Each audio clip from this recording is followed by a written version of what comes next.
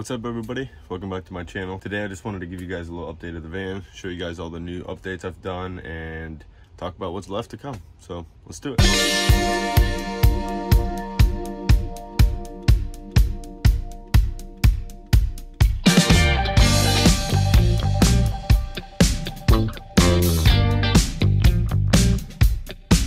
You're used to running with the who's who, not the type of loving that you're used to.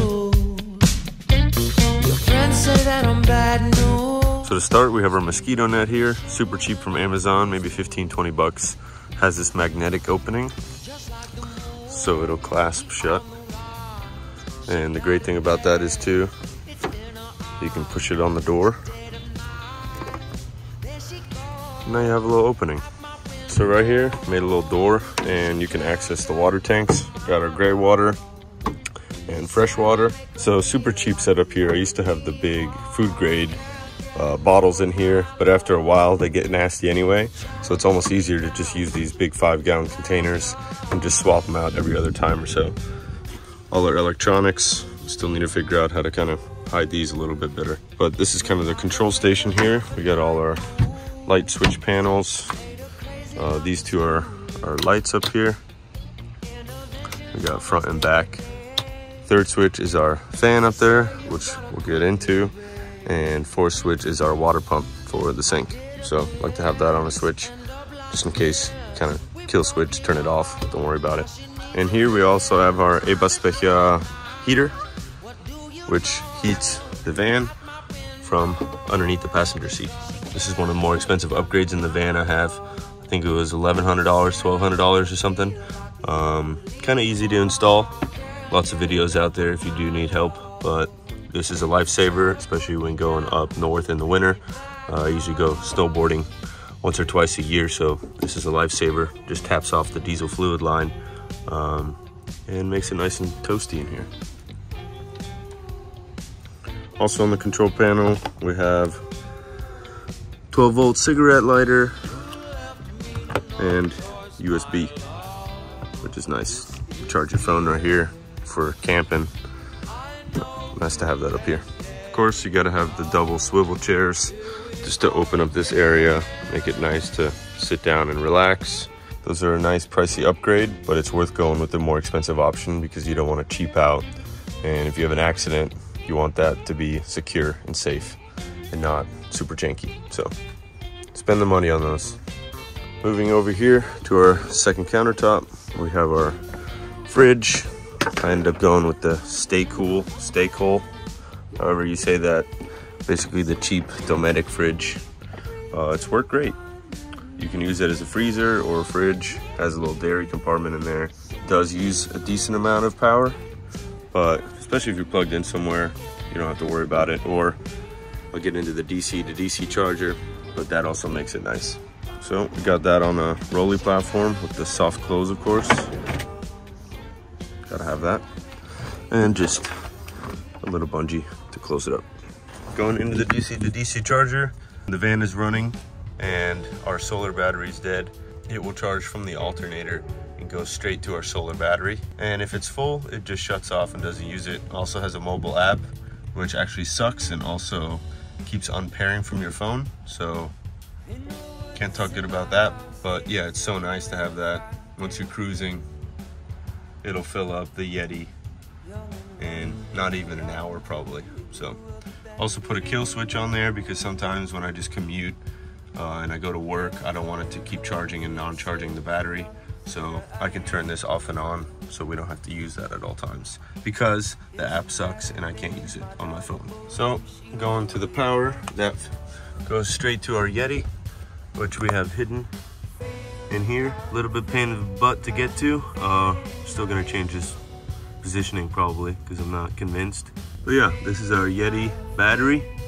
I forget which one it is. I'll put it on the screen. Works perfect. But yeah, a few days that thing will run with just the lights and cell phone charging and your basic electronics. And if you have sun, you know, you can go a few weeks. I don't have solar up there right now because we just redid the roof rack, which I'll get into, which is great that we have the DC to DC charger right now because that's our main source of power. When the van is running, it charges our battery and it keeps it charged. So also Got 2 drawers here. One for our little stovetop, which we use outside, not in here. And another little drawer, extra space. We got a cubby in there, box full of our camping supplies. And got our power, of course, here next to the bed. USB, which brings us to the back of the van. Got a nice little plant. Keep it nice and cozy. Fake, if you can't tell. And we got our mirror. So everybody needs a mirror, and this can come out. So if you're brushing your teeth over here, easy. Nice to have. So here's our bed. Show you how I made this. Super simple.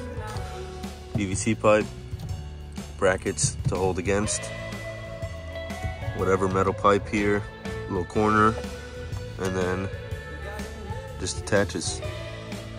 And you have a perfect swivel, cheap swivel. I'll link the video in the description where I found how to do this. But super simple. Instead of spending a couple $100 on that stand, this was maybe 20 or 30 bucks. It's nice. You can move it away, swivel it wherever you like. And even you can bring it out when you're camping out here. It kind of sticks out. Up here we have our overhead compartments. We put doors on those because my buddy, who's a woodworker, helped me make those, and we ran out of time. He ended up closing his shop, and now we have this on the other side, which I think is perfect. Easy access, a little slower access, kind of put things away that you're not using as much over there. So back here, one thing we need to finish, we're gonna close that off. I think I said that in my last video. Here we are talking about it again. We're gonna close this off so it looks nice from the back. But right now, that goes all the way through. We got our little levelers, our toolbox. No money in there. All full of tools. And over here, camping chairs, ladder to get on the roof, which we will get into in a second. First, let me show you guys how I make this into a bed.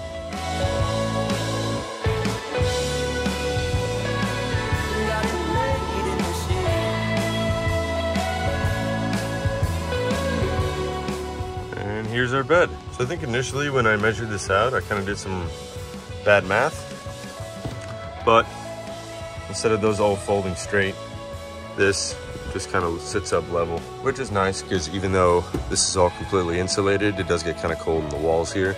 Having this little extra wall of warmth is perfect. So yeah, that's the bed. So one side's a little longer for me. My wife is a little shorter. She gets the short side. That way we have extra countertop on this side and sacrificing a little more on this side. Here's our fan. This is the Max something. I'll put it on the screen if I can find out. Biggest mistake I made is I bought the fan that only goes out. It only sucks the air out, which is great. If you open the door, you have a nice breeze, but I don't have the option to suck in air. I've tried to switch the wires around just to see if I can put a switch between the power to see if I can get it to just operate the other way. No luck. So for now, this only sucks out, which kind of sucks, no pun, but it does the job for now. All right, that's pretty much on the inside. Let's go check out this roof rack.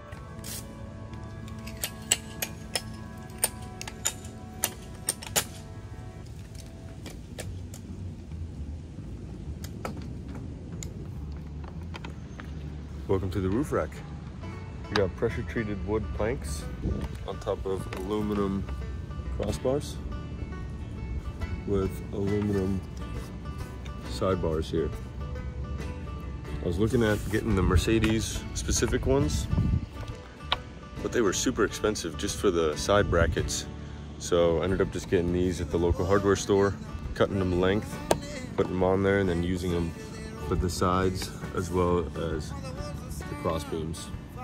And we got these fancy bolts in there that grab by themselves. So once you start tightening the bolt, those lock into place. So we can loosen these and move these side to side. Make sure to add some mounting points, hole for the fan. And yeah, now we have a deck. We can sit up here, have a good time.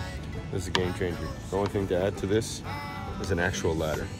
Well, This is a super cool, fancy ladder that gets all small.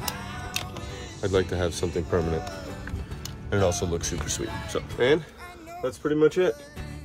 So, the things to add, the thing about condensing this countertop and potentially putting a shower / bathroom here, because it's the one thing we're missing in this van.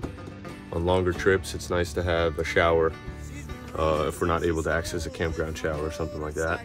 And other than that, just a couple tiny little fixes, covering things up as I talked about. So for now, thanks for tuning in. Thanks for checking out my van. Make sure you subscribe, like the video if you liked what you saw, and see you next time.